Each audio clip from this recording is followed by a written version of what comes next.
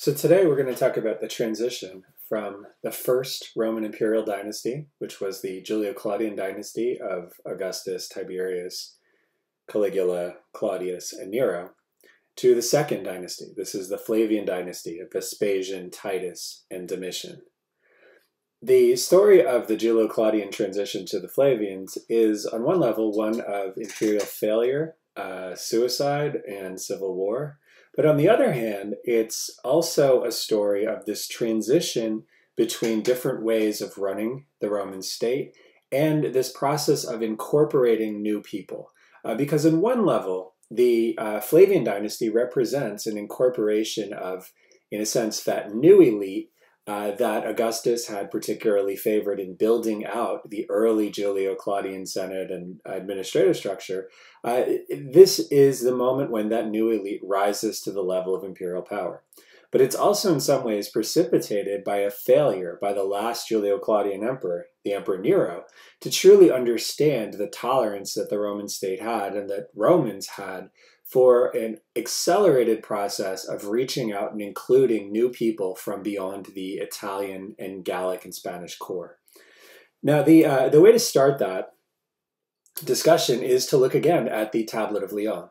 Now, in the last lecture, we looked at the Tablet of Lyon and talked about this as an aspect of a policy that the Emperor Claudius puts in place that is a successful policy. It's a successful policy that looks at the considerable number of people in Gaul who have something to offer the Roman state at the highest levels. And despite questions from the Senate, it's a policy that the Emperor Claudius pushes through. And for the most part, this is a good thing for Rome. And Claudius, in making this case, is able to appeal back to the earliest Roman traditions of people like Servius Tullius, this Roman tradition of seeing where the skills of the people living in the Roman territory actually reside, and coming up with ways to incorporate the most talented and most skillful people at the highest levels of the Roman state. And so the Tablet of Lyon reflects a success, but it also reflects a level of resistance. Because Claudius does this, and it is a successful reform, but it's also not universally popular. It's something that generally also reflects concerns among the people who were in a position of power about sharing those powers with other people who were outside of that elite circle, but in terms of their financial wherewithal, their connections, and their reach, they were in some ways more influential than the people currently in the Senate. This is a traditional story of Roman power dynamics. It's the story at the beginning of the Republic when patricians refused or didn't wish to share authority and power with wealthy plebeians. It's the story during the conflict of the orders when plebeians try to open up the consulship to plebeian memberships, and the senators who are patricians resist this. It's also, of course, the story of Julius Caesar and Augustus and their efforts to bring a new Roman aristocracy into the highest levels of power to build up support for their new regimes. This is always a Roman story. And it's a Roman story where the strategy of inclusion and the resistance of those who are already at the top plays out and plays against each other. But the emperors understood that a stagnant ruling class was not good for them. Claudius's extension of senatorial membership to people in central Gaul is important because it represents an emperor understanding that his power remains secure only if he is continually integrating the strongest and richest of his citizens at that highest level of the Roman state just below imperial power. And to be blunt, a failure to incorporate leading Gallic figures into the Senate 100 years after Caesar conquered their home region would likely endanger Roman control of Gaul in much the same way that the failure to incorporate leading Italians into the Roman Republic in the 90s BC sparked the Social War. And so the Julio-Claudian dynasty, and particularly the regime of Claudius, shows that there is a way to do these things. A successful emperor is able to continually expand his base of influential supporters by finding people who are strong, rich, and powerful in their home regions, who can be brought into the imperial power structure in a fashion that makes them supportive of the emperor. but this always has to be done in such a way that it balances the advantages he gains from getting new people into that higher level power structure and manages to offset the concerns of the entrenched aristocracy and the entrenched elite about sharing their power with new people who come with potentially more influence and more resources than the people already in the highest levels of the hierarchy. Now, ultimately, the Julio-Claudian dynasty would come apart because Nero, its final emperor, found himself unable to execute the delicate task of allowing Romans to feel that they continued to participate meaningfully in their political life while also extending opportunities to others and articulating a way of reigning that illustrated influence in a fashion that was understood by all of the people in the empire, not just Italians. And Nero's problems ultimately grew out of both a set of misjudgments about what the empire was willing to take in terms of the expansion of influential ranks of senators and others, and a basic set of behaviors that Nero didn't understand would bother these elite Romans. And so he compounded his own problems in a sense. And his failures forced Rome to confront the end of its first imperial dynasty and its first civil war in a century. But Nero is a wonderful study in the contrast between the image presented by the emperor himself, the image presented by our senatorial historians, and the image received by people in Roman provinces. So Nero took power in 54 AD at the age of 16. He was the adopted son of the Emperor Claudius. The power sharing, again, was not contested. It was clear that Claudius was willing to do this and was positioning Nero for this place as successor. It is a bit controversial because there were rumors, at least in Rome, that Nero's mother had poisoned Claudius so that Nero could take over. But what we see in these images of young Nero is a very conventionally defined public image of Nero as a Julio-Claudian emperor. And for most of the first 5 years of his reign, Nero actually worked as a kind of cipher for the senatorial philosopher Seneca. Seneca was supposed to be Nero's tutor and his mentor, and for a time he exercised a great deal of control over the policies that Nero followed. But between 59 and 62 AD, Nero began to move away from the influence of Seneca. Seneca was first sent into retirement, and then Nero began to change his policies and his image. So we see this reflected in Nero's portraits. These are early Neronian portraits, and you can see that this is a set of portraiture that's designed to echo the portraiture of Augustus. And one of the clear giveaways of this is when you look at the hair. If you look at the top of Nero's hair, you see in the very center above his nose, sort of the second layer of hair, you see this kind of lobster claw, where the hair kind of divides like a lobster claw. This is a typical hairstyle of the Emperor Augustus. And so this can be seen as, and you can see on this image of Augustus, you can see the lobster claw hairstyle, again, right above his nose. This is something that is done quite deliberately. Nero is made to look like Augustus because you're seeing an effort to make Nero's portraiture emphasize his connections with the Julio-Claudian dynasty. But as we get into the later 60s, so after about 63, 64 AD, Nero's portraiture changes. It stops being recognizably Julio-Claudian and instead becomes something that is very distinctive. This is a portrait of Nero. It's possibly recarved. You can see the way the hair is done. It's not normal for human hair to do that. So this may well be a recarved portrait, say, of Caligula. But these are what late portraits of Nero look like. You can see the move away from those Julio-Claudian features. You can see the move towards emphasizing his, his overweightness. You could see the facial hair, which was not part of Julio-Claudian portraiture. You can also see that those nice, clean lines that defined Neronian portraiture here, the nose and the clean lines along the eyebrows, those are gone. What you have instead is a face that is, maybe not natural, but a face that looks quite different. The nose is different. The eyes, the way the eyes are presented are different. This is a distinctive portraiture. And the change in the portraiture is something that also is reflected in the way ancient sources describe Nero's life at that time. Ancient sources describe Nero descending into a life of kind of complete indulgence. And so the overweightness is something that's supposed to be identifiable with that decline into indulgence. The stories that are told are that Nero spends large amounts of money on luxury and entertainment. And then when he ran out of money, he charged wealthy people with crimes, had them executed, and confiscated their wealth. And the reason it was said was to finance his pleasures. By 64 AD, things got much worse for Nero. And this is because Nero had begun work on a large palace complex in an area of the Forum that caused Nero to move out from the relatively economical and small accommodations that were favored by Augustus and Tiberius.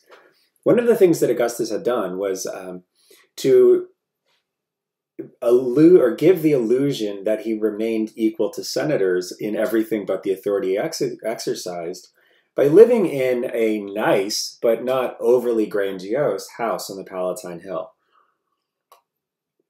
But as Nero was pivoting to a different way of ruling, Nero also came to believe that a Roman emperor needed to have actually a residence that befit someone who was a Roman emperor.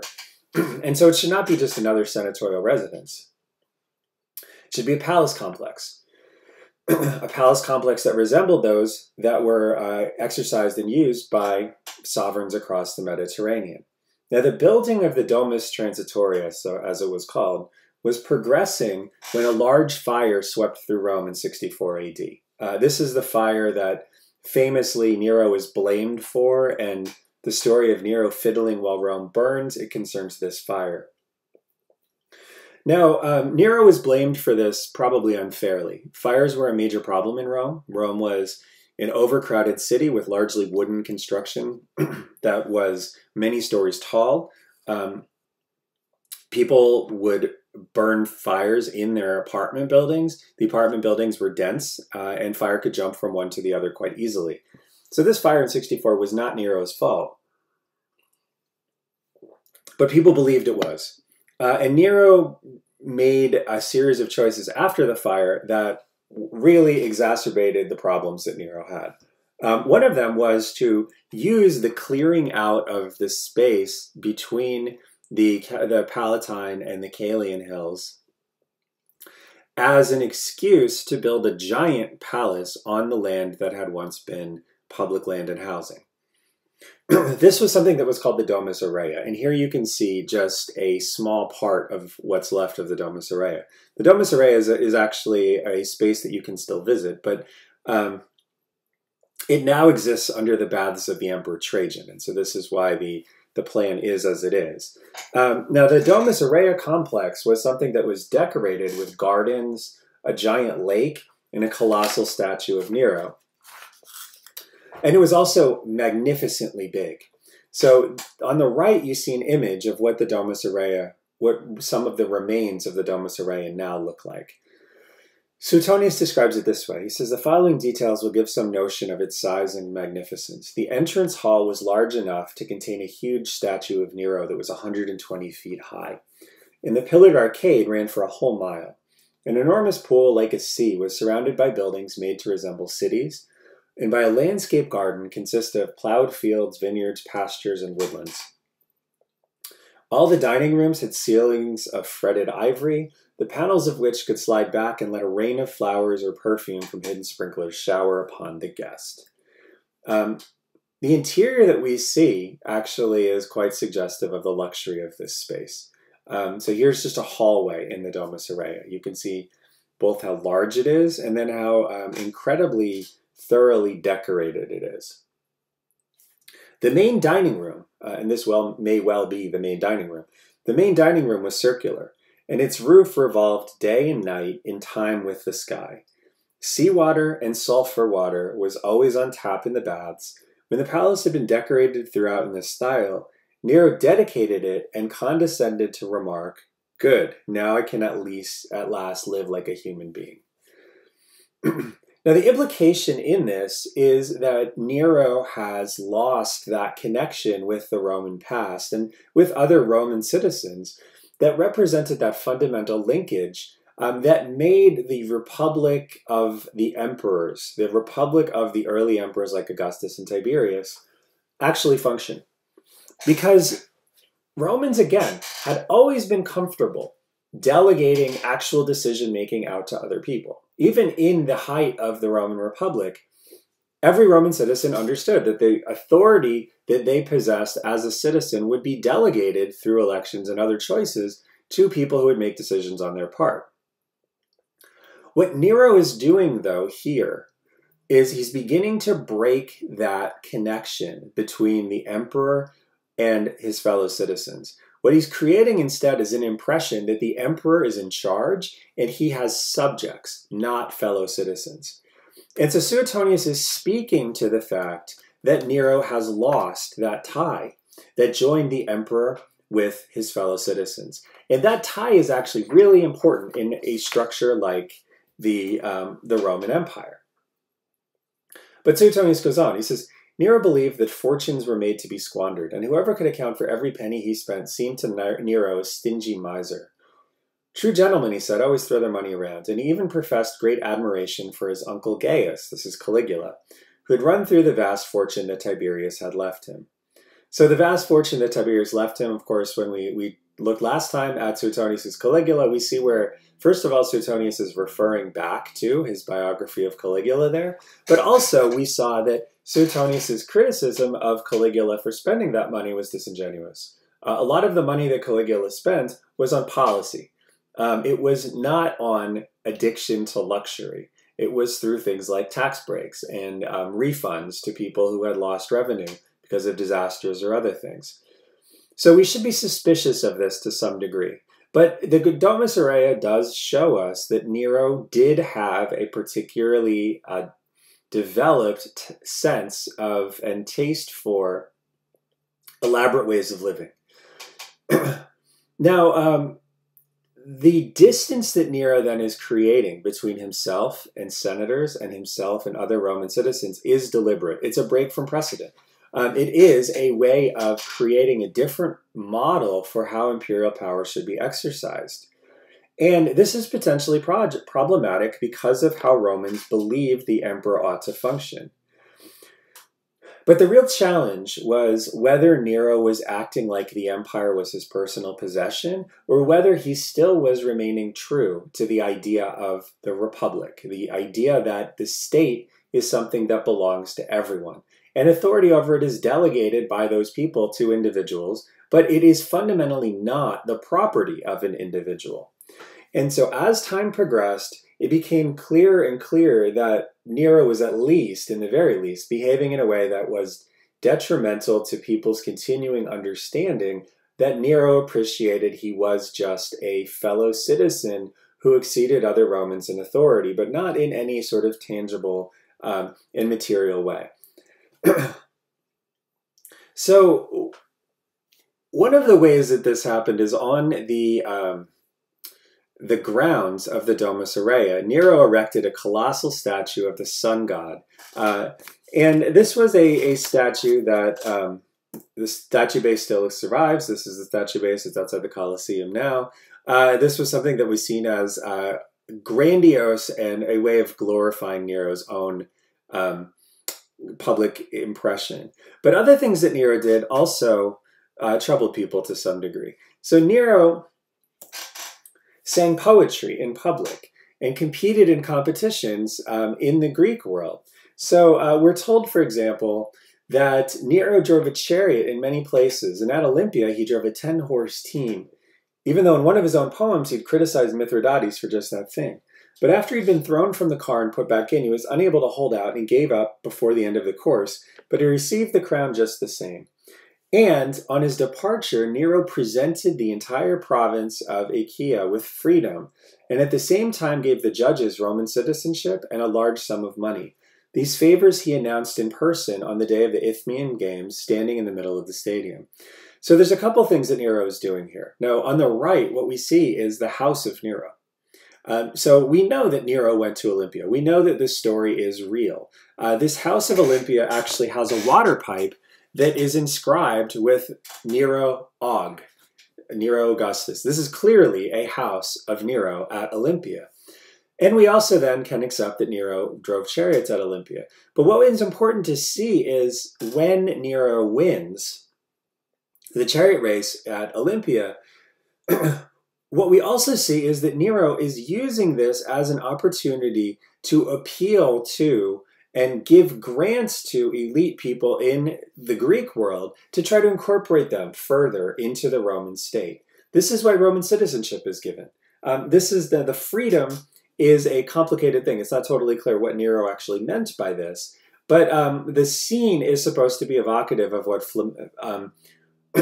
Flamininus had done at the Isthmian Games in 196 BC, when he proclaimed the freedom of Greece.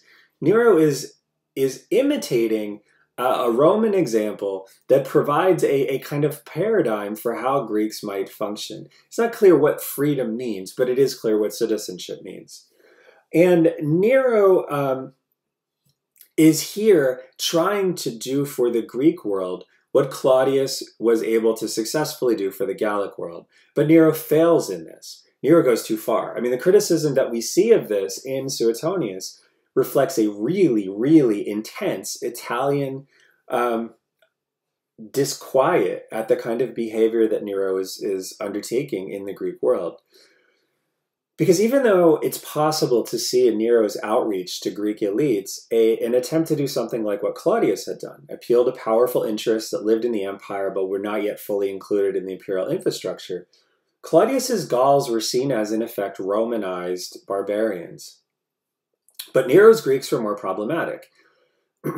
Greeks had been under the control of Rome for longer than people in Gaul. But culturally, they'd also proved much more resistant to the sorts of Romanization efforts that we saw in Gaul.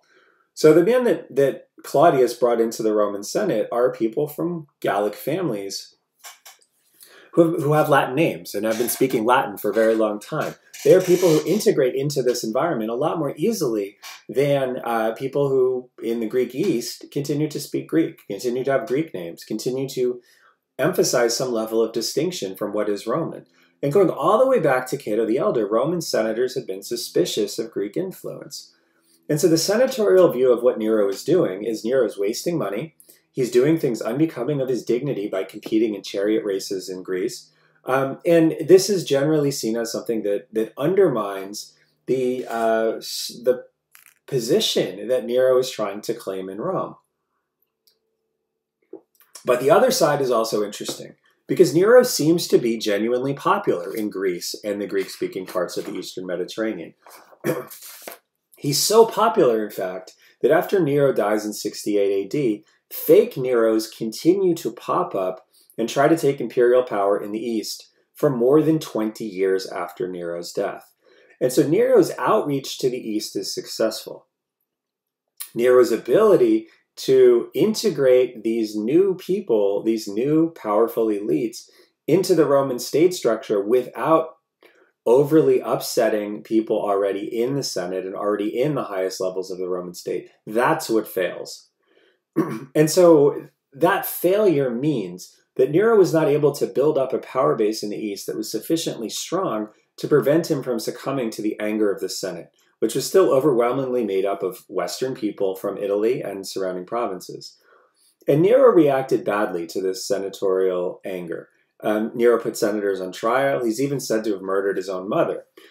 Now, it's possible that there's a more generous view of Nero. I think that what we can see is someone who is very deliberately thinking about policies that allow him to pivot from the senatorial elite of people like Seneca to a broader imperial elite that he can then incorporate into a power structure that he can remake in a way that's much more favorable to his interests. And not only that, not only is Nero kind of a visionary who's a little bit ahead of his time, but Nero also had some real achievements. So, for example, this is a coin of Nero with the closing of the doors of the Temple of Janus. It's a coin from 66 AD, and the closing of the doors of the Temple of Janus reflect the idea that the empire is truly at peace. And there are no major wars being waged during that part of his reign. But in the end, this is not enough. Nero dies in 68 after committing suicide when he heard of the revolt of one of his commanders. He is at this point barely 30 years old. And with him died the dynasty of Augustus. The person who replaced him is this guy. This is a man named Galba. Now, Galba was a commander in Spain, and he marched his forces in order to aid a revolt against Nero that was taking place in Gaul. But soon, Galba is proclaimed as emperor on his own. And after the suicide of Nero, Galba is in charge. And so this coin that's issued is one of the earliest coins issued by Galba. It's issued in the middle part of the year 68, right after his rebellion. And the legend is very interesting here. It says Concordia Provincarum. This means the agreement or the concord of the provinces. And this is what Galba is advertising, because it's a provincial governor who revolted against Nero. And what Galba is promising is an end to the division of the provinces against the central administration. What Galba does is he poses as a traditionalist. But Galba's failures, which are significant and quick, come about because the traditionalist in Galba is not able to appeal to some of the elements in Rome that retain affinity for what Nero had done. And particularly, Galba is not able to appeal to and sustain the support of the Praetorian Guards in Rome, who should protect him. And so Galba falls pretty quickly. And following in quick succession then are revolts by Otho, who is a Roman acquaintance of Nero, who has Galba killed in early 69.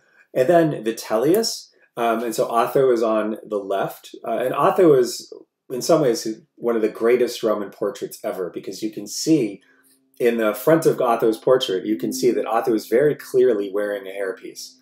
The front of his hair and the back of his hair do not match. And so it's actually a really wonderful thing to see on Roman coins. Otho's revolt then prompts a rebellion by two other people. A man named Vitellius, who comes down from Germany and battled Otho until Otho committed suicide to avoid Roman troops from killing each other. And if you look at Vitellius, you can see this is a figure who, again, had a bit of a weight problem. Vitellius is not a remarkable emperor for anything other than the fact that he was renowned as a gourmand. And so Vitellius is known as the emperor who likes to eat.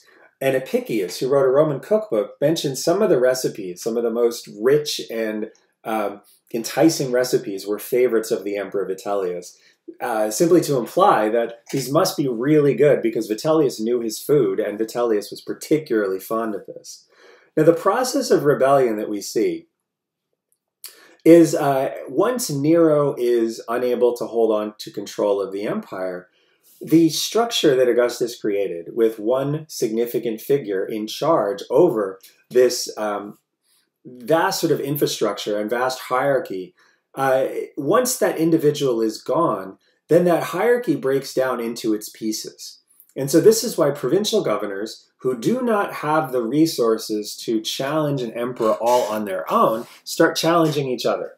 This is also why Otho is able to take advantage of the fact that the Praetorian Guards are the only army forces, or the only military forces allowed in the city of Rome. Otho builds a power base by appealing to the Praetorian Guards and overthrowing Galba that way. But what the death of Nero shows is that this structure that Augustus created, again, depends entirely on that one individual who stands atop it. And once Nero no longer was able to control this whole structure, it brought about anarchy. And this is why the year after the suicide of Nero is called the Year of the Four Emperors. The year 69 saw four different people as Roman emperors. Galba, overthrown by Otho. Otho, defeated by Vitellius. But ultimately, the person who wins this is Vespasian.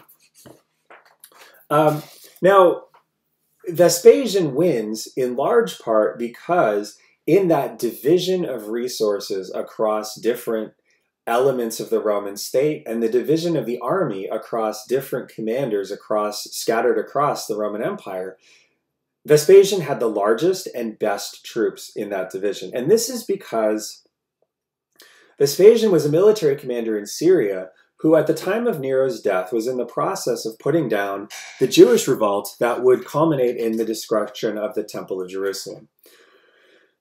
And this, of course, put him in a good position to take charge of the state because his forces were the best trained, they were the most battle-tested, they understood how to conquer cities in a way that these other forces had less experience doing, and they were very loyal to him. And so the dynasty that Vespasian founds comes about because of Vespasian's victory over Vitellius, and it's a dynasty that's called the Flavian dynasty because his last name was Flavius. And they immediately begin to try and distinguish themselves from Nero's agenda. And they do this in a number of ways. One of the ways they do this is simply by changing the way they displayed imperial power. So if we look at late phase Nero, what we see is a figure who glorifies in his double chins and strange beards and luxuries and devotion to creating as much private space in the Roman imperial context as is possible. Vespasian and Titus emphasize a different aesthetic. There is an old way in Roman portraiture, going back to the Republic, of emphasizing a kind of senatorial virtue. This is a portrait style that's called verism. And it is a portrait style that emphasizes the ugliness of the figure because ugliness in this context represents age and experience. And so you have with Augustus, a pattern of de-emphasizing his aging so that the portraits of Augustus from when he's in his 70s still look like he's in his 30s. With Vespasian, what you have is a set of portraits that go back to this previous, prior to Augustus, way of displaying senatorial achievement, an emphasis on experience, an emphasis on age. And this is what Vespasian is doing. What's interesting is Vespasian is old enough that he might actually have had, wrinkles and lines and signs of kind of aging, crow's feet and other things. Titus, not so much. But what you see with Titus, again, is this, again, a kind of premature aging of Titus, and it contrasts pretty significantly with Nero. The other thing that these guys do is they try to establish themselves as pro-senatorial in their policies and activities. So Vespasian and Titus are known for favoring philosophers and wealthy members of Roman society, in contrast to Nero, who is seen as disregarding the Senate, particularly after the murder of Seneca, and also seen as hostile to philosophers, but eager to please people who were non-senators and people from the East in particular. The contrast to Nero is important because what it allows Vespasian to do is communicate that the stresses that Nero's embrace of megalomania, Nero's embrace of these giant palaces, Nero's embrace of his own distinction from senators, Vespasian is able to say that that has ended. He's doing something that is traditional, something that's customary, something that's grounded in the way that the Republic is supposed to work, even if there still remains an emperor who's in charge. And so one thing that the Flavians are doing, the first phase of the Flavian dynasty is doing, is emphasizing a break with Nero. But the other thing they're doing is emphasizing continuity with the successful emperors that preceded them. And we can see this from a very interesting text. This is a text that's called the Lex de Imperio Vespasiani. And it's a text that actually lays out the sort of legal basis of the powers that Vespasian will exercise. It's not totally clear what, this is a law, but it's not totally clear whether this is a law that's put out by the Concilium Plebis, whether this is a law that's put out by the Senate. But basically what we see here is a text that lays out the legal basis for the authority that Vespasian is going to exercise. And what we see in this text is Vespasian emphasizing continuity with Augustus, Tiberius, and Claudius, the three successful Julio-Claudian emperors, while he ignores the actions of the unsuccessful emperors Caligula, Nero, Galba, Otho, and Vitellius, even though Caligula, Nero, Galba, Otho, and Vitellius all shared these same powers. And in the laws that gave them these powers, they would have said effectively the same thing. But if we look at this, we can see how very deliberate this is, this emphasis on continuity with the successful emperors of the Julio-Claudian dynasty. So, one selection. It shall be lawful for Vespasian to hold a session of the Senate, to make a motion in it, to refer a matter to it, to propose decrees of the Senate by a motion, and by calling for a vote by division, just as it was lawful for the deified Augustus, for Tiberius Julius Caesar Augustus, for Tiberius Claudius Caesar Augustus Germanicus. So, Augustus, Tiberius, and Claudius.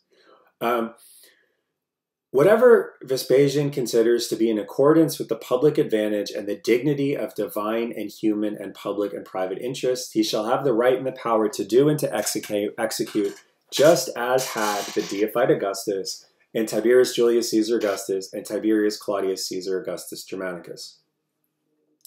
Now that second part is very, very important because it ties back to the idea of the empire as a structure in which precedent matters. Because that precedent was, again, if we go back to Cicero's idea of what a republic is, that precedent was agreed upon by the Roman citizen body as befitting what's lawful and beneficial to the commonwealth as a whole.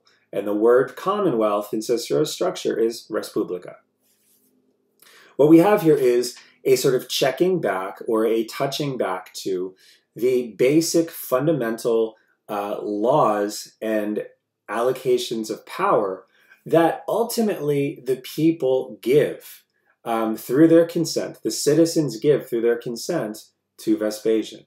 This is, again, that structure of emperor working in accordance with the rules and structures of the republic. Another thing that the Flavians do is to turn away from this idea of Nero building a palace that was private space. And they do this very, very deliberately and very carefully. Because what they do is they abandon the Domus Aurea completely. And its grounds are converted. The artificial lake at the center of it, and so if you look here, the left obviously is the Colosseum. Just across the street from the Colosseum, you see that giant parkland with the sort of semicircle and the triangle. Underneath that is the Domus Aurea. And so that's Nero's Golden House. The Colosseum stands on the site of what was once Nero's artificial lake. And the Colosseum takes the name Colosseum from the giant statue of Nero, the Colossus of Nero, that stood outside of it. Now, work on the Colosseum was begun under Vespasian, but it was completed by his son Titus.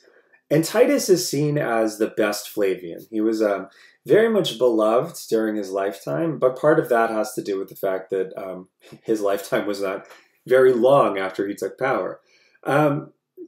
So Titus is the son of Vespasian. And following Vespasian's decision to march on Rome, Titus is the one who took over the suppression of the Jewish revolt in Judea. And this was a good PR moment for him because he won the victory. He's the one who captured Jerusalem. And the victory was seen as confirmation that he was a successful leader. And then in the first year of his father's reign, Titus came back to Rome and celebrated a great triumph. So here's Titus in his triumphal chariot. And then here's a slide of the spoils from the triumph. And of course, the menorah is the most notable of these. The story of Titus's capture of Jerusalem was also something that was widely celebrated. So Suetonius says, in the final assault on Jerusalem, Titus managed to kill 12 of the garrison with successive arrows, and the city was captured on his daughter's birthday. And Titus's powers inspired such deep admiration in the troops that they hailed him as imperator, and on several occasions, when he seemed on the point of relinquishing command, they urged him to stay on or let them go on with him. Now, the coin on the left is a very famous image, Judea Capta. This is a representation, the woman bowing down. This is Judea, the personification of Judea, and she's been captured by the Romans. On the left is a victory trophy. This idea of Judea Capta, the reduction of the rebels in Judea, This was a major selling point for the early stages of the Flavian dynasty because Vespasian and Titus had combined to do this. And so this is widely celebrated, not just on these coins, but ultimately also on the Arch of Titus. But Titus, even though his soldiers may well have been willing to allow him to march on Rome and try to seize power from his father, he didn't. He served under his father loyally, and then succeeded his father when Vespasian died in 79. And this brings us to one of the high points of Titus's reign, the dedication of the Colosseum. The Colosseum was finished in the year 80, and it was dedicated that year with a massive and magical, lavish display. So the Colosseum could seat 50,000 people. And on the moment of its dedication, Titus provided a most lavish gladiatorial show. He also staged a sea fight on the old artificial lake, and when the water had been let out, he used the basin for further gladiatorial shows and a wild beast hunt. 5,000 beasts of different sorts dying on a single day. So there's a couple of things that are significant about this. First of all, this was incredibly extravagant. It was very expensive. The construction of the Colosseum obviously is a huge expense to, we know how much stadiums cost. And the Colosseum is the size of, it's bigger than most modern Major League Baseball stadiums, and it's the size of some of the smaller NFL stadiums. It's huge. And it's expensive. But then to put on this show to open it, a show that ran for many days and involved many expensive entertainments, this also was a huge drain on the budget. But Titus was a new emperor. And we saw with Caligula, we also, to a degree saw even with Galba, the expenses a new emperor assumed were much more significant than the emperor would have to absorb later on in his reign. And so what Titus is able to do is he does what other emperors do, but he has this massive stage to display his munificence for the regular Roman population. And so he does. He spends a lot of money in very spectacular fashion to inaugurate the biggest and most impressive amphitheater in the entire Roman world. And then, not long after the games finish, Titus dies. And so I think we can understand why Titus, who reigns for, less than 2 years, we can understand why Titus would be seen as one of the best Roman emperors ever. He takes power after his father. He does all of the good things to try to build support for his regime in the immediate aftermath of taking power. He's a military hero for the capture of Jerusalem. And then, right near the end of his reign, he inaugurates the Colosseum and puts on massive spectacles that lots and lots of people enjoy. And then he dies. It's like if you had a huge party and you celebrated, you had a great time, and you never had to pay the bill for it. This is what Titus leaves to the Roman world. Just a sort of sugar rush of an imperial reign that ends suddenly and ends unexpectedly, with Titus now standing out as one of the most popular Roman figures of all time. Not really for merit, but simply because the rush to build support for a new emperor is the entire story of Titus's reign.